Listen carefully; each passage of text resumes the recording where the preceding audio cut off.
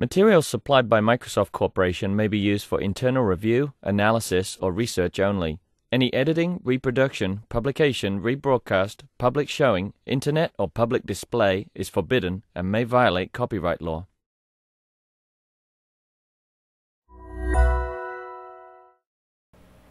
Right, hello everyone. I'd like to introduce Archontis Politis, who's been working with me for the past 12 weeks. It's shot by.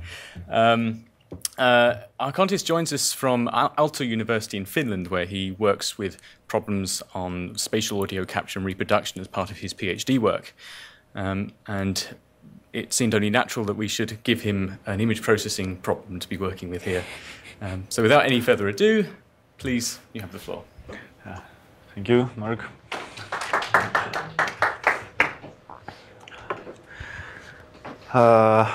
So yeah, I will jump straight into the presentation and what was my task here for this internship. I was working on audio and acoustics problem through a kind of graphics problem route, and that was quite interesting because I haven't done stuff like that before in a way. Yeah, so the talk of the presentation is applications of 3D spherical transforms to acoustics and personalization of head-related transfer functions. So before I go to the actual task and the method that we used, I will speak a little bit about the motivation, what got us into the to do what we finally used. And the motivation for this work was HRTF personalization. So HRTFs, or head-related transfer functions, are filters that they are direction dependent, and they model the acoustical response from a sound source to the listener's ears. So basically, they are the transfer functions for a source at some distance from the listener to the eardrums of the listener. And these are crucial for high-quality spatial sound reproduction over headphones, since if we convolve a set of these filters for a certain direction with, for example, a monophonic recording, we can create the sensation that the sound is coming from that specific direction. Excuse me. One property of these filters is that they are quite much individualized. So we have to measure them for a certain individual, and this individual's set of HRTFs, they encode important spatial cues, mainly cues that having to do with elevation, but also with azimuth of a sound source. And this creates a problem because it means that ideally we have to measure a set of HRTFs for each specific individual that we want to deploy an immersive application that uses full spatial sound over headphones. And measurement of HRTFs is a very lengthy and costly process. You have to build a room, an anechoic space, like these ones in the photo. And you also need some special apparatus that is specifically designed for the task of measuring HRTFs around the listener. This is an example of the anechoic space here at Microsoft Research, and the apparatus with a rotating arc that measures the HRTFs around the head of the listener that sits in the middle. And the lower picture, I think it's some older setup in either NASA or some Air Force facility, that they have a full grid of loudspeakers, and the listener has to get inside that grid. So this is not really an option for general deployment of immersive audiovisual applications. So the way the research world has treated this problem is there are 2 or 3 different approaches. One of them is one of the things people have proposed is that you somehow model the HRTFs as a set of filters with a few parameters, and then you present a task to the user that they can tune these parameters in order to make these HRTFs kind of match what they would like to hear or use or match their own.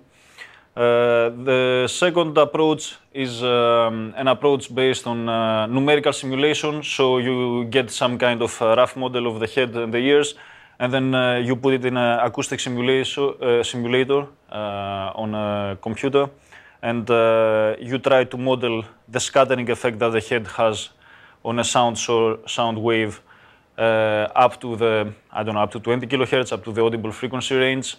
And this is also a quite nice solution. The problem is that it's also extremely lengthy. It normally, for most numerical simulation methods, it will take days to compute the full audible frequency range. The third approach, and the one that relates mostly to what we are doing, is to measure a database of HRTFs for many subjects and then try to find for a specific user the one that would match him well based on some features of him, some morphological features mostly. And so what people have done is that they have measured tens or hundreds of subjects, and they have kept a directory of anthropometric features, and then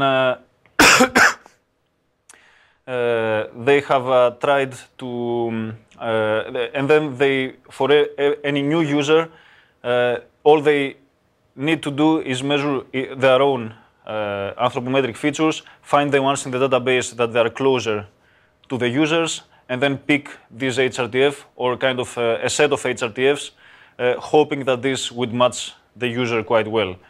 And the problem with this approach up till now is that there is no direct connection between an HRTF, or at least a very clear direct connection between an HRTF and all these specific anthropometric features.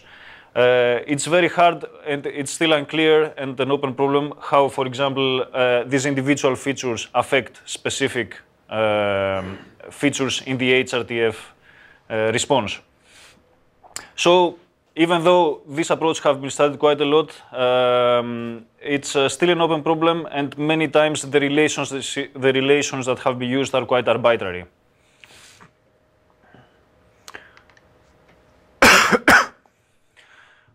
So the main motivation of this research was, first, we know that the HRTFs clearly depend on the head shape and the head size on some way, since basically they model the scattering of the sound around the head. And what we were thinking was that if we can determine a similarity measure between heads in a database that is based directly on the total head shape rather than individual features. And the way we approached this problem was to see it as a three-dimensional shape or a surface or distribution, and perform a spectral or harmonic decomposition on the head shape.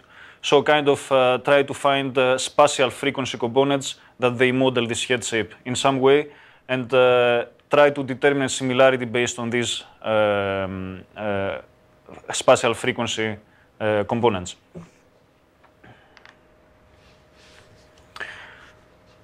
So the first step towards that was to consider one quite popular spatial transform,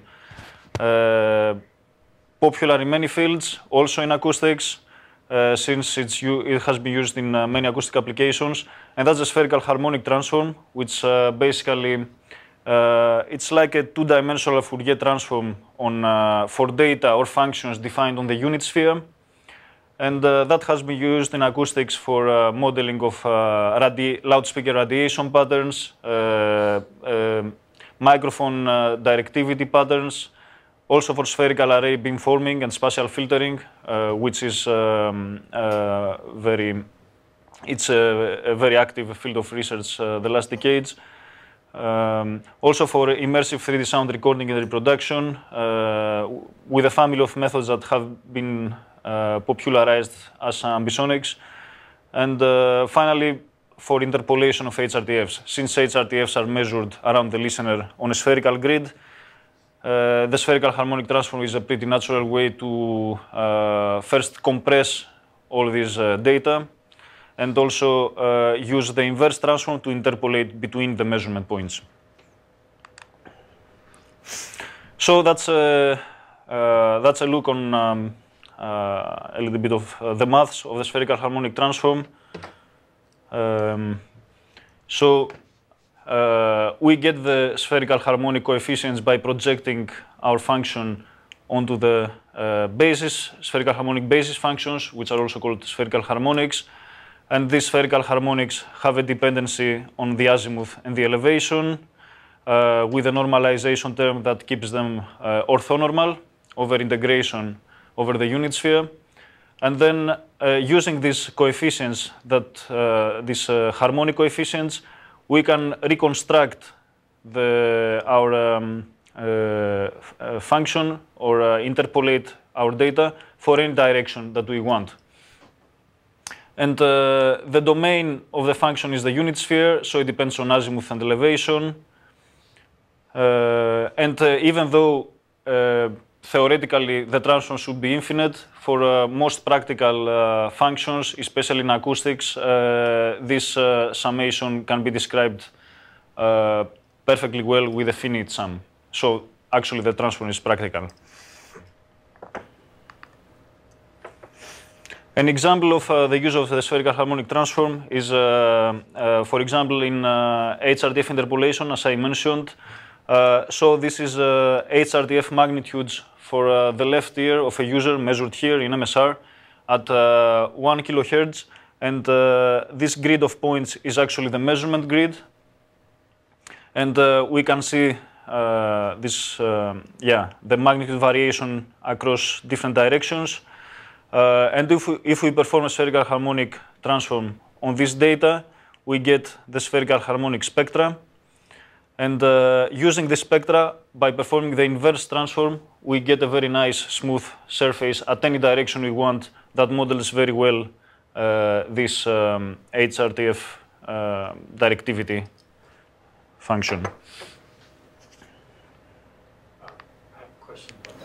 Since the title of the graph is L equals 15, what does that mean? I guess. Oh yeah, that's actually the order of the transform, meaning that we use more and more harmonic components to capture well the variation across angles of the function. And this order is determined by a few factors. First of all, is determined by how smooth our original, let's say, HRTF is across different directions, but also it's limited by how many measurements we have done, so by a kind of a sampling condition. And in this case, the order of the transform was 15, which actually means it used 256 coefficients. So basically, with the 256 coefficients, we could interpolate for any direction we wanted for this single frequency.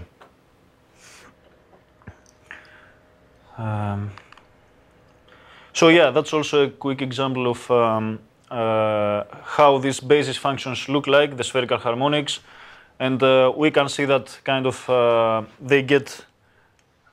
they have more angular variation at increasing orders, and also different basis functions, different spherical harmonics have different symmetry properties, meaning that they can capture different kind of properties of the shape or the distribution that we are transforming. So, of special interest to our work here was the fact that the spherical harmonic transform is also quite popular in the graphics community. It's used mainly for tasks that have to do with lighting of 3D objects and rendering. But it has also been used for example, approximation of fast approximation of 3D heads. So this is an example of a 3D mesh captured with a laser scanning, and this is what the spherical harmonic transform gives with an order of 25 and 676 coefficients. So you can see that it captures most features of the head in a smooth representation, and the same for the other head too. One thing we can note here is that very complex surfaces, for example, like the back of the ear, cannot really be captured by a transform like that. Because it's a two-dimensional transform, it can only detect the furthest points on the surface of the head, and it cannot model variations with across radial variations like that. And of even more interest to our work in this internship was the fact that the spherical harmonic transform has been used also in the problem, again from the graphics community, in the problem of trying to detect similar 3D objects in a 3D model database. If we have a database of thousands of 3D models and we do a query with a new 3D model, the problem is to try to find similar models in the database.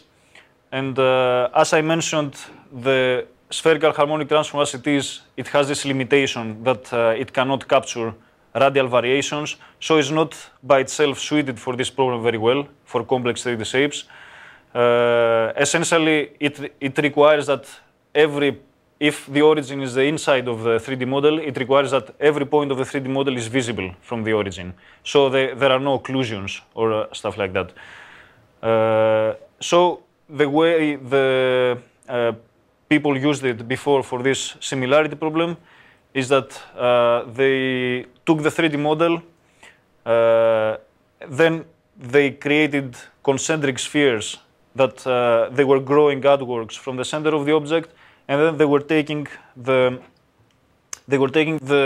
intersection of these concentric spheres with a 3D model, and they were applying the spherical harmonic transform for these spheres separately. And then they were ending with a two-dimensional matrix of spherical harmonic coefficients, which was then used as a template to find the similarity between the 3D models. One other nice detail about this study and similar studies is that it makes sense for this kind of problem not to use directly the spherical harmonic coefficients, but actually to use the energy of the coefficients for each order L, which has the important property that it doesn't depend on a rotation of the object. If instead of directly the coefficients we use the spectral energies, we end up with a smaller vector, and that vector doesn't change if the object is rotated or not. And that's a very nice property for this similarity matching problem.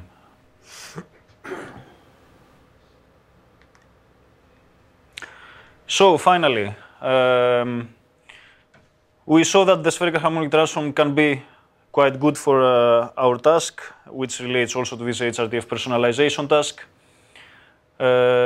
However, it's the way the people used it before is a bit ad hoc. It's in a way somewhere between a spatial transform and somewhere between a spatial representation and a harmonic representation. It breaks down the object in these spheres, and then you have a harmonic representation for each one of these spheres. What we thought is that we can go one step further and use a full three-dimensional transform. So instead of only capturing the angular variation across each one of these spheres, we can also try to capture the radial variation, and then we end up with a full three-dimensional transform that models both angular and radial frequency components. So we focused on two 3D spherical transforms. One is the spherical Fourier-Bessel transform, which has been used quite much in physics and chemistry, and I think also in some image processing problems. And the second one is the spherical harmonic oscillator transform, which is not very popular by this name. There are only a few works that mention it like that, but I think it has been used quite much in quantum physics or quantum engineering. So the first one, the spherical Fourier-Bessel transform. Just a few notes here. First of all, this transform is not anymore defined like the spherical harmonic transform only on the surface of a sphere, but is defined. It's defined on the 3D space. It has also the radial component, and here the domain of integration is a solid sphere going from 0 up to some radius that we want, and basically it encloses completely our shape. And this radius of the domain determines many properties of the wave functions, like the scaling of the radial functions and the normalization term. And we can also see that the basis functions for this transform contain basically the spherical harmonics. So the angular components are still captured by the spherical harmonics, while the radial component is captured by the spherical Bessel functions. This is an example of how the basis functions look like. This is not very clear, but what we can say at least is that this is a specific wave function, and apart from the angular variation, it's now a full three-dimensional function. So it's defined in the full 3D space, and we can see at least here that it has variation both across the angular dimension and across the radial dimension. The second transform is the spherical harmonic oscillator transform. Similar to the spherical Fourier-Bessel transform, it's also three-dimensional. The difference with the spherical Fourier-Bessel is that for the radial component, it uses these associated Laguerre polynomials. And now the domain of integration is not a solid sphere, but it goes from 0 to infinity. However, the transform is still suitable to capture and model shapes that are concentrated at some region. Again, that's a picture of an example of the harmonic oscillator transform basis functions. And next, after we implemented the basic form of these transforms, we had to determine we had to think of what we could use them for, and naturally one good application is compression interpolation, not only of data on a sphere but data on the 3D space. Especially data that are sampled spherically are very well suited for these transforms. And a natural application for that can be the 3D interpolation of near-field HRTFs. Near-field HRTFs refer to the fact that even though HRTFs are known to be not to change apart from a scaling factor for source distances beyond 1 to 1.5 meters, that fact doesn't hold true for close distances to the head. So if we want to make a sound appear like it's coming really close to the head, we have actually to measure HRTFs at different distances from the head. So we have a radial variation, and this is something that can be compressed and also expressed by use of the full 3D transforms. And also, after we have gotten the harmonic coefficients, it's very easy and fast to interpolate at any point we want. The second task, and it is the task that motivated this research, is that we can use these 3D transforms to capture the harmonic components of head shapes, get, for example, get quickly a 3D scan of a user by using, for example, the Kinect, and then by use of the Fourier-Bessel transform or the SHOT, we can get the harmonic components or the spectrum of the user's head, and then compare it with the spectra of the heads in a database that we have also measured the HRTFs, and then just pull the HRTF that corresponds to the closest head to the user. And as I mentioned before, a nice property of the three-dimensional transforms similar to the spherical harmonic transform is that we can use this spectral energy vector, which is rotationally invariant. So the method will be robust, for example, if there is a database, there is a head in the database that is similar to the users, but due to the measurement procedure, it's rotated or non-aligned. What about translation? Like if you haven't properly found the center, or if you misaligned the center somehow, is it robust for that as well? So translation is a problem. The transform is not robust to translation. Of course, that depends on how much translated it is. Yeah, it seems like you cannot have both. For example, you can use normal three-dimensional FFT, and that would be kind of translation invariant if you take the energy, but it won't be rotationally invariant at all. While these transforms are rotationally invariant, but not translation invariant. For this problem, for example, on this study, we did some rough alignment of the heads first by using, by detecting the entrances of the ears. So all the heads were pretty much aligned to have the interoral axis here, and the center was put in the middle of the interoral axis. So all of them had kind of a common reference point, and we were hoping after that deviations would be small enough that it would still capture similarities between two heads without huge errors, for example.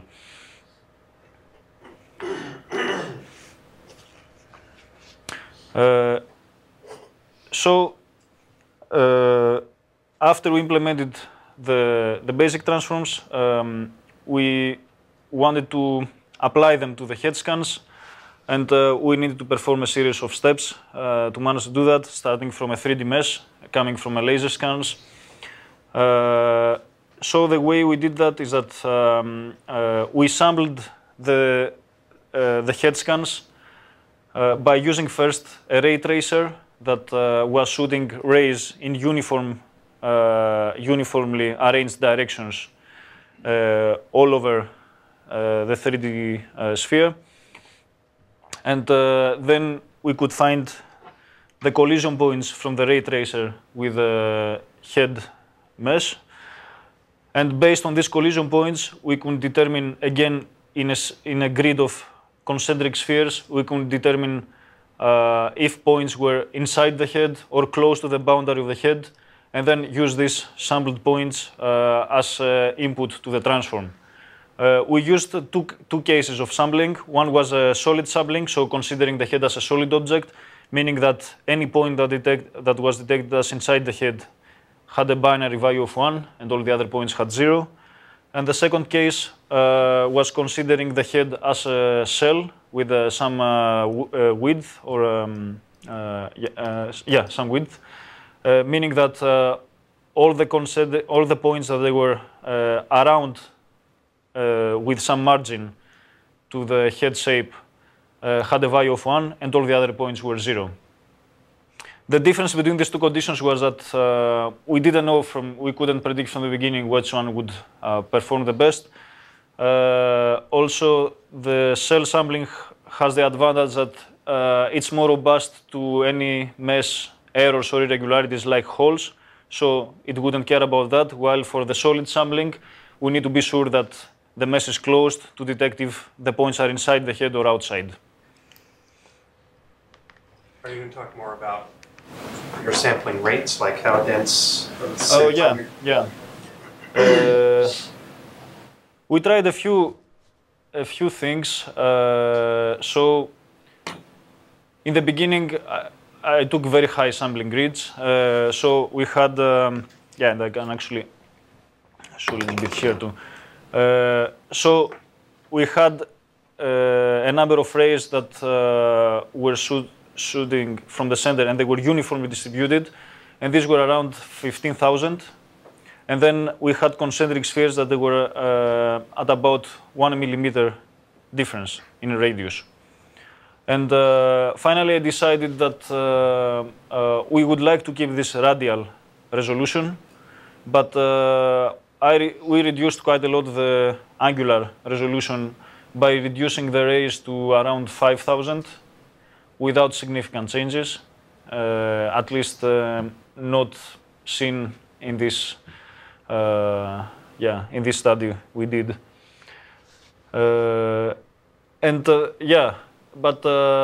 That was something that we found important also to optimize the transform, because if you do just a direct naive implementation of it, it's quite slow and intensive, costly, both in memory and in processing.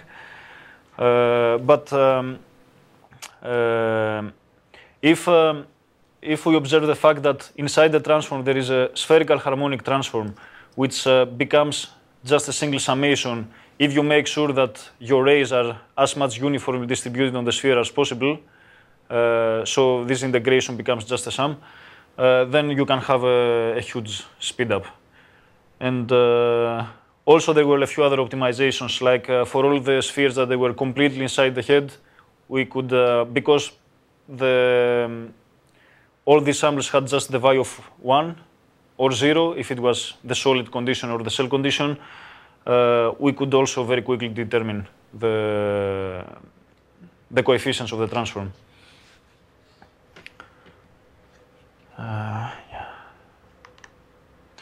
So this is an example show of how the algorithm was, how the method was, what it was seeing basically. So that's a head mesh of my scary mentor, Mark. And this is an example of the ray tracer collision points, where here different colors model how many times the ray has exited the head and then it has entered the head again if it hits, for example, the neck or the ear. And this is a case of the solid sampling. So here we have a very coarse condition of around 15 spheres, I think, only, which captures just a very basic shape of the head. While here I think I had around 200 spheres. And we can see that it captures the head quite well. And for the case of the cell sampling, so keeping only the points that are around the mesh, this is a case of 5,000 points, and this is a case of 15,000 points.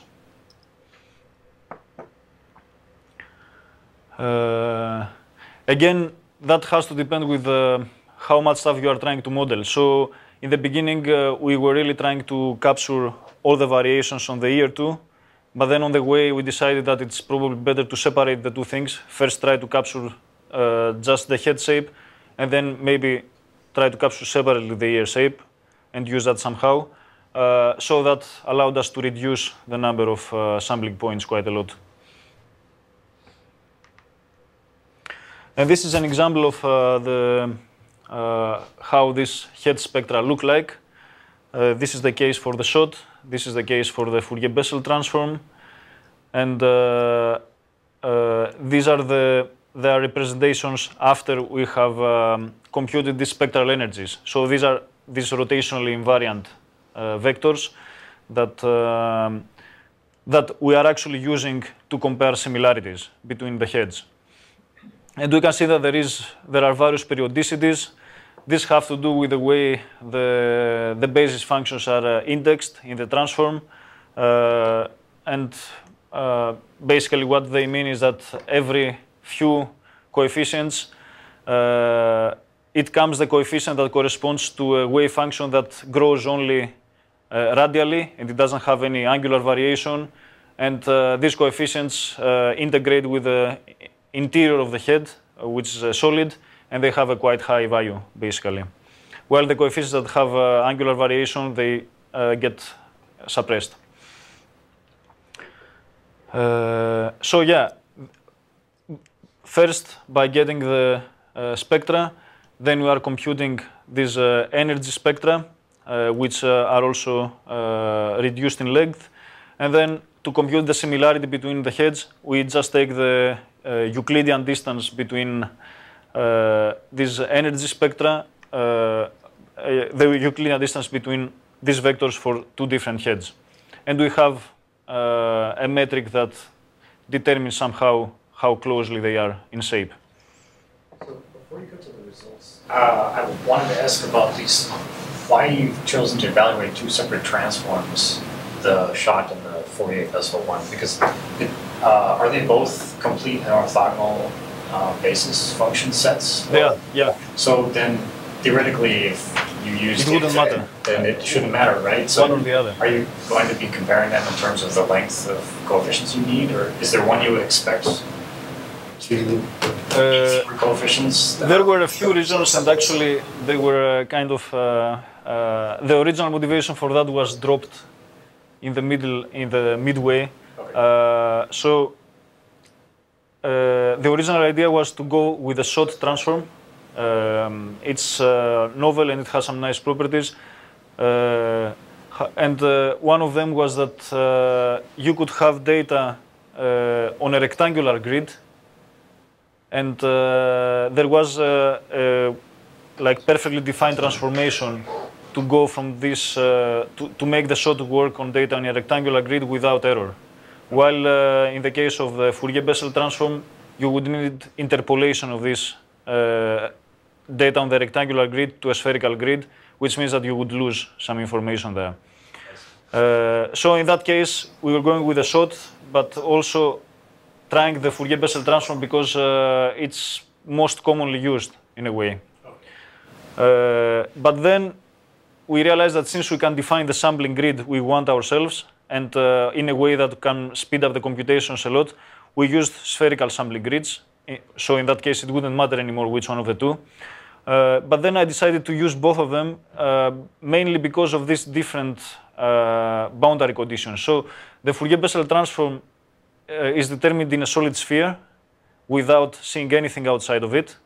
And that sounds perfect for a head shape, for example, since you can enclose it completely in a sphere.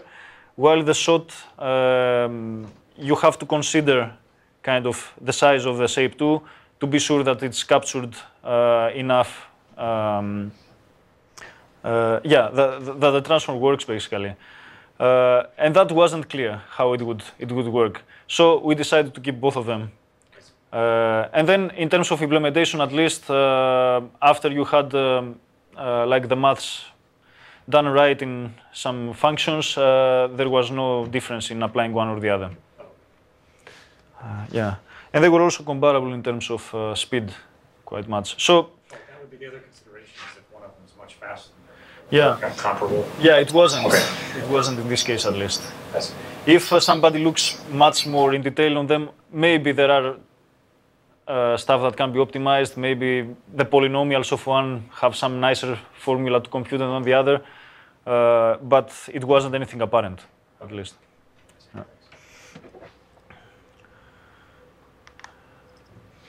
So yeah, after we managed to apply the transforms to the heads, we wanted to see if we get anything reasonable out of these transforms. And one way to do that was to try to reconstruct the heads back from the coefficients. And since we could define this reconstruction in any kind of grid we wanted, this is an example of trying to reconstruct the head in a horizontal plane passing through the ears. And we can see that for both transforms, the head shape is captured quite well. So it has a clear boundary going from a value close to 1 down to 0. And also here I have plotted directly the points that are coming from the ray tracer, the collision points with the mesh, the true mesh. And you can see that they are very well aligned along the boundary that the transform gives. And you can also see that things like the pinna lobe here is also captured, something, for example, that the spherical harmonic transform wouldn't be able to model. And then we could also reconstruct the full head on a 3D volumetric grid and get a 3D representation of it. So that's an example of the transform and how it performs going from a very low order representation, so using just a few coefficients, to a pretty high representation. And we can see that it starts from looking like a rough ball to something that starts to get quite accurate with regards to the head.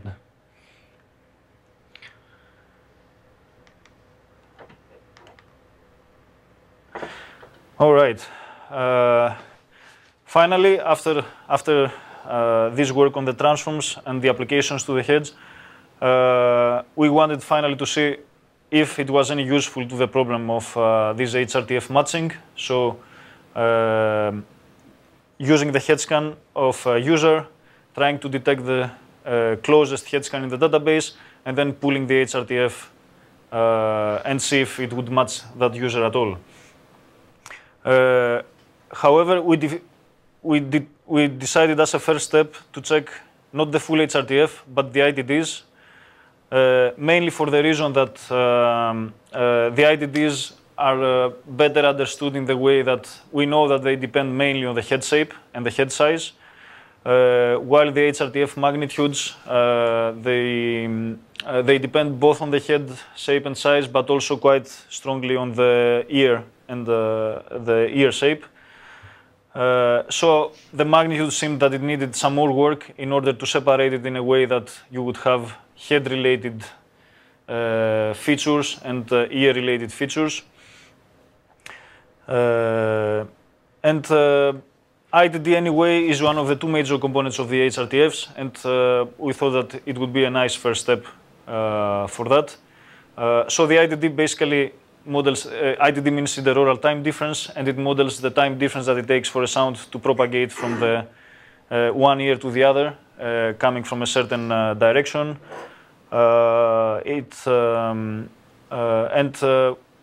It looks something like that if you plot it in 3D space, measured for a single subject, and that's in milliseconds, I think. And it's almost zero in the medial plane because there are no time differences between the two ears, and it gets its maximum on the complete, like extreme lateral directions on the left and the right. So what we did to apply the method and evaluate it was first to apply the transform to all the heads in the database, get the spectra for each head. Then, since we also had the measured HRTFs for each head, we extracted the ITDs for each subject. We determined a similarity between directly the ITDs for all the subjects in the database by taking the Euclidean distance between ITDs for all directions for each subject. And having these two similarity metrics, one for the ITDs and one for the head spectra, we constructed a distance matrix first for the heads and then for the ITDs themselves. Then we also used as baselines two quite popular approaches to using non-personalized HRTFs. One was to use an average ITD from the whole database, and the other was to use an ITD measured from an anthropomorphic mannequin, meaning that you take kind of a doll that models kind of an average person, and you put microphones on its ear, and you measure its HRTFs, and then you use these HRTFs or ITDs for the user. So these are the baseline conditions of average and generic. The generic corresponds to the mannequin ITDs. And for each subject, we also compared the ITD distances between the subject's own ITDs and the average and the generic ones. Before I move to the results, this is an example of what this similarity, head similarity, looks like. So in this case, I plot the three most similar heads for two original heads, and we can see that even though it's very hard to say visually anything about the transform itself, I think that it seems like it's getting something about the shape and the size of the heads, at least. So about the results, this is a pretty confusing plot, but what it shows basically is that for each subject in the database, so yeah, I forgot to mention that we used 144 subjects in the database. So for each subject in the database, this plot shows the ITD difference between their own ITDs and the ITDs that they were returned from our method, which is the head, the blue line. The ITD difference between the subject's own and the average ITD, and the same for the subject's own ITDs and the mannequin, which is this hutch. Also, the bottom line, the purple one, shows the ITD distance between each subject and its closest match in terms of ITD distance itself. So if we take one subject, which other subject is closer, has the least ITD difference to that subject, and how much is that? And we can see that this line basically defines a lower bound in performance in what we can get with our method, because if we can select a person from the database randomly, we can never go below that line, or by using any kind of algorithm. And for the rest of the lines, it's pretty hard to see what is going on. We can say that the hutch, the generic head, seems to not perform too well. It has the most variation, the yellow line, while the average and the head, they look pretty close.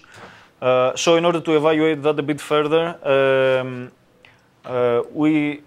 we created some scores that they say basically for how many subjects the method was performing better. So the blue line was lower than the average, than the orange line, or the yellow, the generic ITD. And these scores were basically these. So what this says is that for 64% of the subjects, the method based on the shot transform was performing better than the average ITD, and for 71% of the subjects, it was performing better than the generic ITD. And also the Fourier-Bessel transform looks to be quite close, but performs slightly worse. And the spherical harmonic transform, so we also included that for comparison or evaluation. So just applying the more traditional approach of using the spherical harmonic transform to detect the similarity of the heads, performs significantly worse than the full three-dimensional transforms, which is a good motivation to keep looking at these transforms, even though they require some extra work compared to the simplest approach.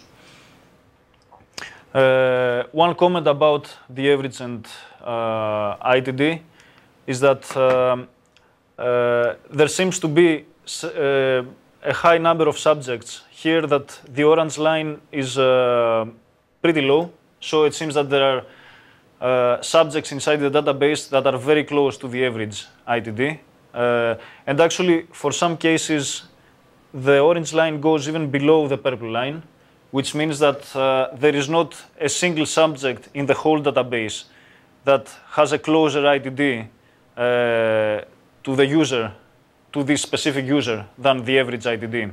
So it seems that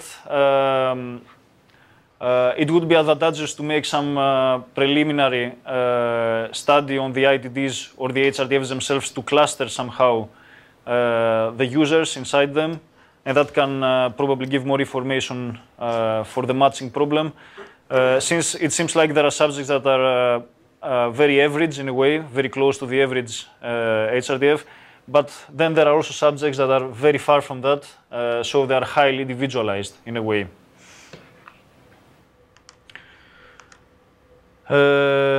Some comments on future work or potential next steps. So, of course, the ITD is one part of the HRTF. The second part is the HRTF magnitudes. But as I mentioned, this doesn't work directly because of the effect of the pinna. So one idea was that to apply this shape similarity on the ear shapes too. And in that way, we could end up with two sets of similarity of spectra, one for the head and one for the ear, and then somehow use these two similarities to pick up HRTF magnitudes from the database. However, that somehow requires some kind of factorization or decomposition of the HRTF magnitudes into head-related and pinna-related components. If there is a way to do that, then it also means that you can also probably pull up the head-related part from one subject and the pinna-related part from a different subject, if the algorithm looks that this is a good way to go, if the method shows that. Finally, to conclude, this was a study on some 3D spherical transforms that they have not been used before in acoustics, and they seem to have interesting properties with potential to interpolation and registration or similarity finding or matching of 3D data. It looks to us, and we did some preliminary steps to validate that they are suitable for some audio and acoustical applications, such as 3D interpolation of near-field HRTFs and HRTF personalization. And we got some promising results on personalization of HRTFs by application of these transforms on head meshes and on ITDs. And that should be it. Thank you very much. And I would like to thank also especially the guys in the team, my mentor Mark Thomas, Hannes, David, and Ivan that is not here today, and also the great interns that they left already and they left me alone here, Matt, Long, and Suprit. I hope they will watch this presentation in the future, or probably not, I don't know. Yeah. Anyway, thank you very much.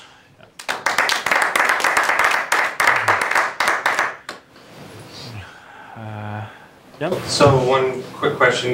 You said you talked about, you had thought about using Connect or whatever to do the 3D head scans. Did you actually do much of that, or did you just use the scans from the head database that you already had? Yeah, no, this study didn't use this lower kind of quality scans. It was based on pretty high quality laser scans that they were measured by the guys here. So that would be a natural progression to check it with lower resolution scans or scans of the same person but measured in different conditions, different setups, different methods maybe to generate the scan. And hopefully the method should be robust to that. So the same person measured with different setups and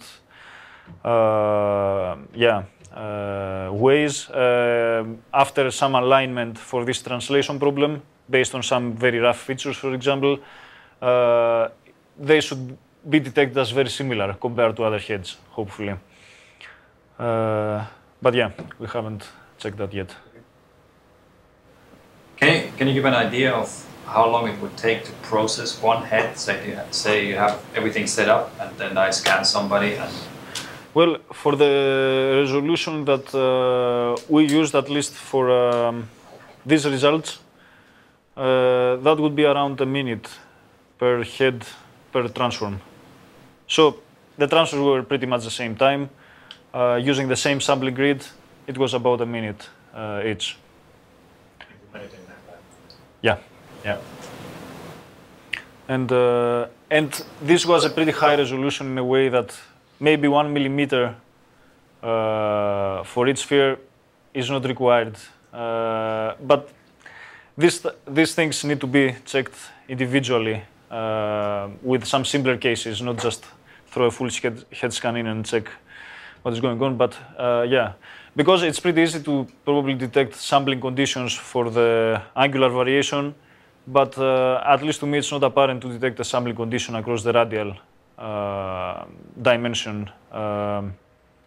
There is a radius squared on the integration there and some stuff that make it a bit more involved. Yeah.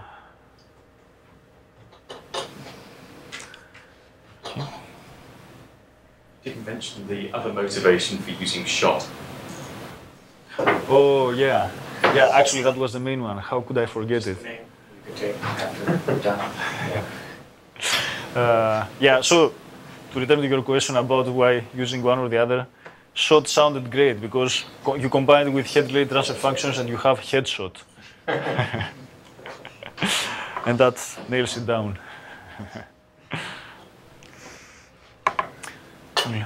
No further questions? No one online? Sorry? No one online has asked any questions? I don't see anything here.